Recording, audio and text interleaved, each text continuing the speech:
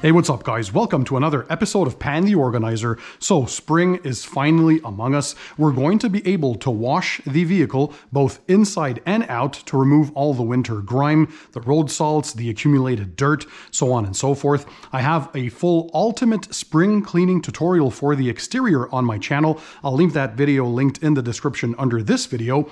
But today we're going to focus on an element that many of you guys have asked me, and that is, how do you clean the door jambs and door sills? So of course, this being a detailing channel, I'm going to show you how simple this is, the simple tools, equipment, and the products that you need to do a good job. It is very easy, and of course, we're going to remove all this grime that you see here that accumulates over time, and of course, the door jambs, the door sills, and of course, the same applies to the trunk area as well, the trunk jambs and the trunk sills. So let's start by having a look at the products and tools that we're going to need. And by the way, I'll leave all the links to the products, equipment, tools in the description under the video for you guys to check them out. So all you have to do is sit back, relax, and enjoy the show. So first order of business, we are going to be using an all-purpose cleaner, in this case, Koshemi Green Star. This has an alkaline pH of 12.5, and for exterior use, you can dilute it 1 to 5 up to 1 to 30. So what I did, I took this CarPro dilute bottle, very easy because of the markings here in the back to pick your dilution. And what I did is a 1 to 5 dilution. So 1 part of product to 5 parts of water. So it's going to be decently strong enough to cut down the grime and dirt that's going to be on the door sills, door shuts, however you want to call them, door jambs. We're going to use a soft detailing brush from the Detail Factory. So there are short and longer versions. This is the long version. Many colors available, by the way, if you look at my drawer here. So the long handles, the short handles, many different colors available. And again, these will not scratch the surface, so super gentle. If you see that you have a lot of tar deposits or heavier grease that's gunked up, you can use a tar remover like Geon Tar. You would rinse the door jambs or door sills, spray a little bit of this, let that dwell a few minutes. Always follow the instructions. They say here, wait 3 to 5 minutes. Don't use in direct sunlight, and then rinse again. And then you can follow up with the steps as I'll show you. And at the end, something cool. We are going to protect the surfaces with one of 2 products. So this one here, a spray and rinse Geon Wet Coat. A lot of companies make them now.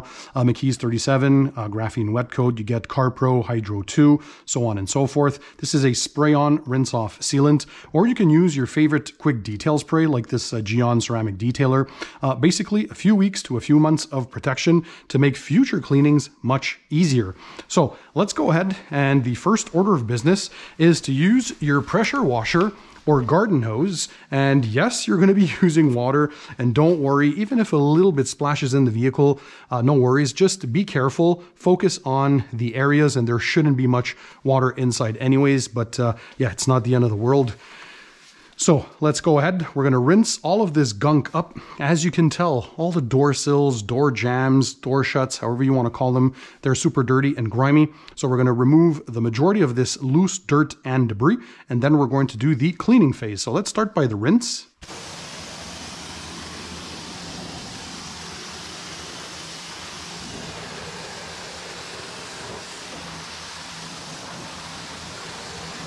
And as you can tell, the majority of the loose dirt and debris was knocked off. There's not much water that went beyond this door sill here. As you can see, like even the dirt on the floor mat is still pretty dry. So like I said, you can just mop up a little bit of the droplets that are there, but no worries there. And for the rest, well, there's always these drainage holes so water can evacuate. Water is made to be evacuated in modern vehicles, right?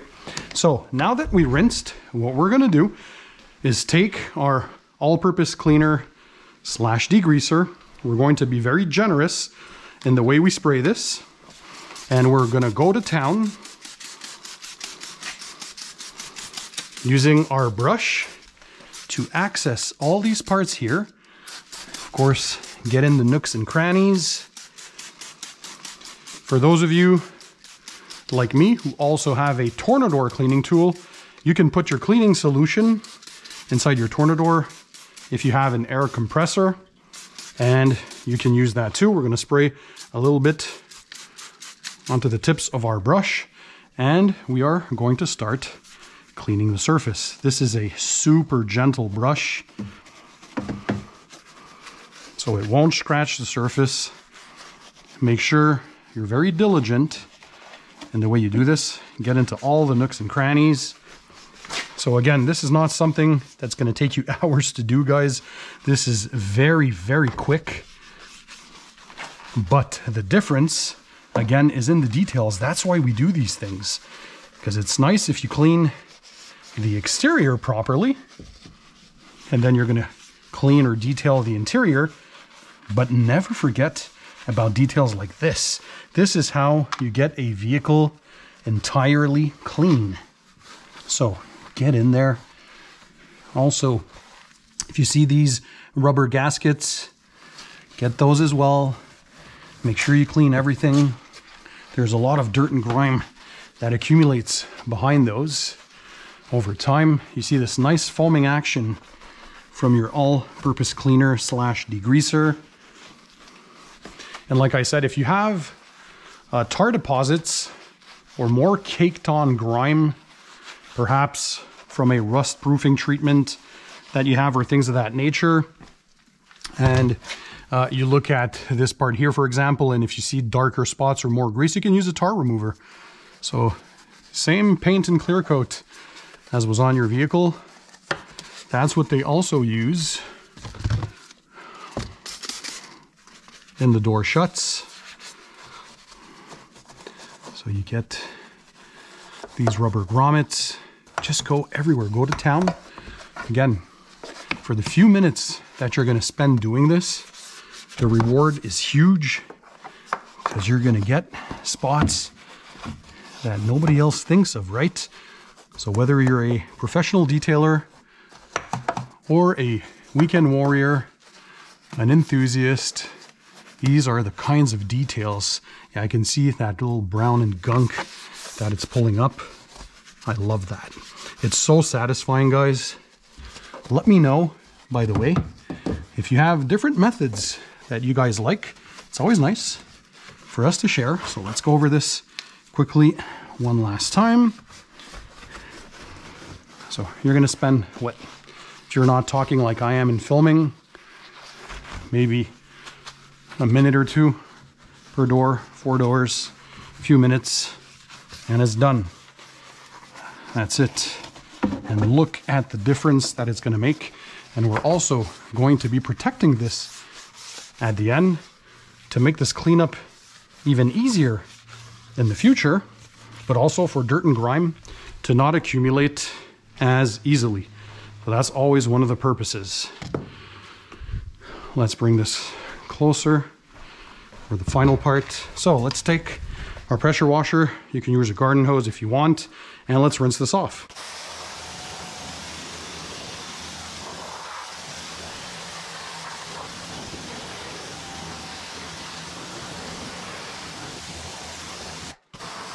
And that is it. And now for the awesome trick, you're going to take your quick detail spray.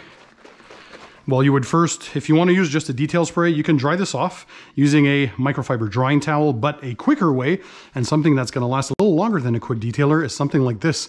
Spray on, rinse off sealant with SiO2 technology. This is Geon Wet Coat. So shake your product well, open the sprayer, you spray this on, you rinse off, and that is it. You boosted the hydrophobic properties and the self-cleaning. Get all over there. Spray some in there. There you go. And we are going to immediately rinse off.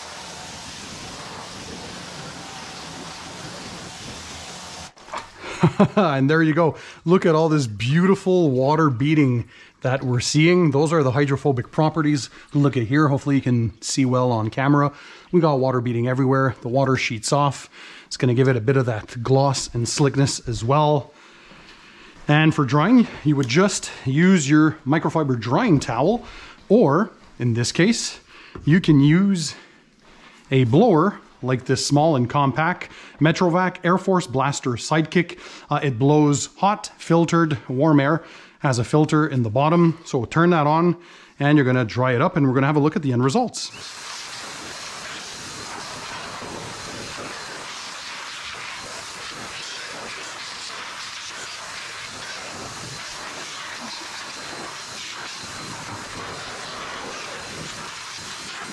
And there you have it, folks. It's as easy as that.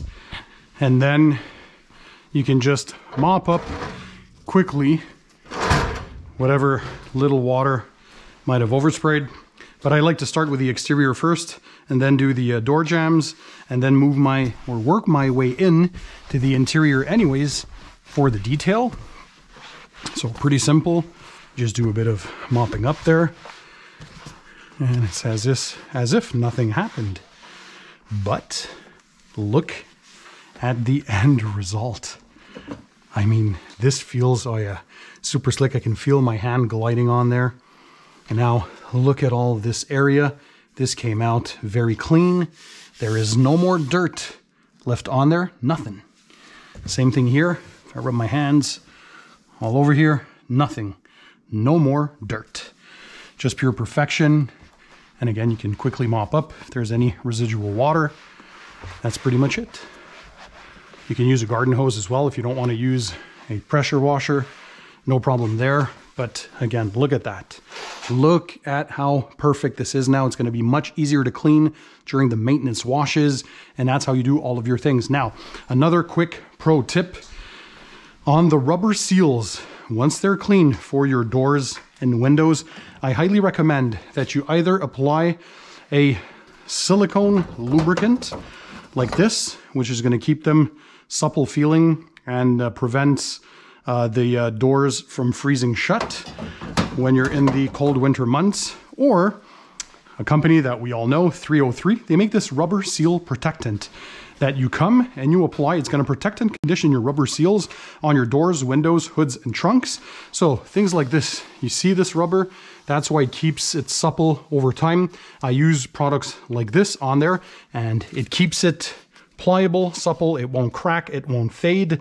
And yeah, it just prevents that frost and moisture from building up in the winter and your doors staying shut so they open nice and cool when you use a product like this, or again, any silicone spray. So you would apply some either with this product here that has its own applicator in the foam here, or you spray some silicone lubricant in a microfiber towel and you're going to wipe all these rubber gaskets around your door trims, door jambs, door sills, and all that stuff.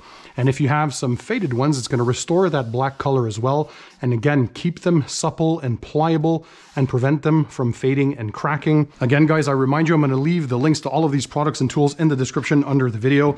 But basically, we used an all-purpose cleaner. You can use whichever all-purpose cleaner or degreaser you want. There are many ones. I have a ton on my shelf. This is not a sponsored video, by the way. I'm just sharing the tips and tricks.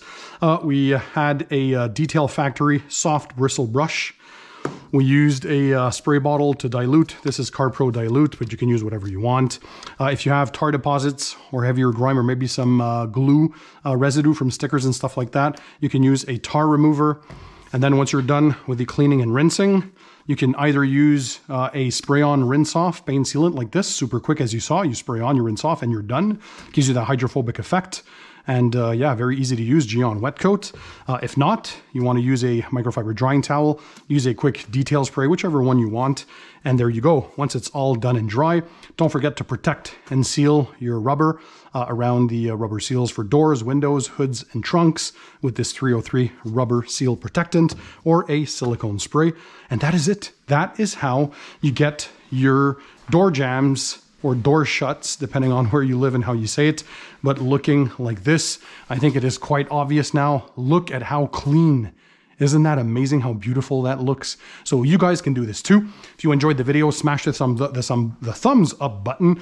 Share the video with your friends and family. And don't forget, keep it tight, keep it clean, and I'll see you on the next one.